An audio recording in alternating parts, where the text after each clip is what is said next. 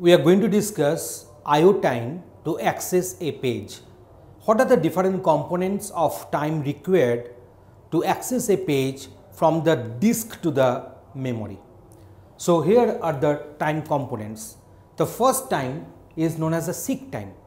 So seek time means it is the time required to put the read-write head of the disk on a proper or exact cylinder. So the time required is known as the seek time. So that is our rotational latency. So we are having mainly two times, one is the seek time, another one is the rotational latency. Actually these times are required to put the read-write head on the start of that very block from where the reading is to be done. So in case of seek time, the average time will be 10 to 20 milliseconds, and in case of rotational latency is the time required to put the read-write head at the start of the block is having the average time of 5 to 10 milliseconds. So now the read-write head has been put at the beginning of the block on the respective cylinder. Now we can start reading. Next time factor is known as the transfer time. It is actually the time to rotate over block containing the page. So the time to rotate over the block to which is now containing the page, that means to read the total page content, and that is known as the transfer time, and it depends on the size of the block selected. Okay. Now this latency, that is the seek time and this rotational time, they are known as the latency. The word latency means delay. So this latency is actually the sum of the seek latency and the rotational latency. Our goal is to minimize the average latency and reduce of number of page transfers. That means our target is two things. One is to minimize the average latency and then reduce the number of page transfers. So two things are there. We are discussing this one here, and this point we are discussing here.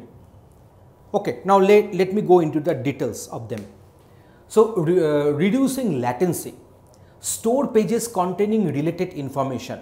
That means if we make our pages which are related, that means after reading a certain data item, the application is most probable to read the required information related with the data item.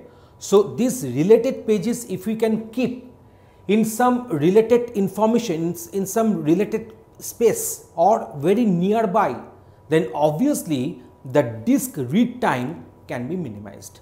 So here is the text for us. Store pages containing related information close together on the disk. So that is our point number one, and this is our page size trade-off. Now what is the page size trade-off? So the page size trade-off is that we can consider large page size so that all the related information will be kept in a single page. So that is one good optimization. But the thing is that the transfer time of that page will be elongated as the page is having a larger size.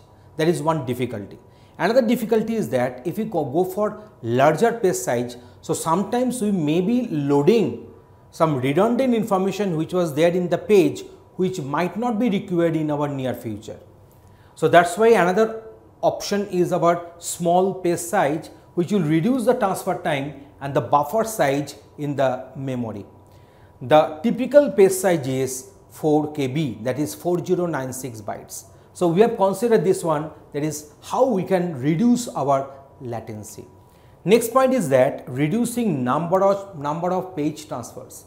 So how to reduce the number of page transfers?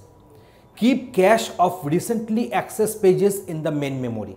That means those pages which are recently accessed may be required in near future also, they must be kept in the cache so that the page will be hit from the cache instead of reading it from the disk storage again. So that's why we have written this one. Goal is that request for page can be satisfied from the cache itself instead of going for the disk read or disk access. Next one is purge pages when cache is full. So we shall have to replace those pages which might not be required in our near future. So our cache should be filled up with those pages which are either currently in use or will be used in near future of time. So for example, use LRU page replacement algorithm, least recently used page replacement algorithm. We can have other page replacement algorithms also. Record clean / dirty state of the page. Clean pages do not have to be written. So sometimes it may happen that from the disk one page has been loaded into the memory, and due to some update or insert or delete operation, the page content has been changed. So now what is happening, the same page content on the disk and the same page content onto the memory, their contents are different because we executed some insert, delete or update operation on the page. So that's why before replacing the page through some page replacement algorithm, or before making the cache empty, replacing those pages, the updated page content must be written back onto the physical storage so that there will be a synchronization. So there will be no inconsistency in the database content. So in this way, we have discussed all these issues, that is seek time, rotational latency, transfer time, and what is the latency here, and what is our goal, and how to optimize our goal accordingly. So IO time to access a page, we have discussed on this one into more details. Thanks for watching this video.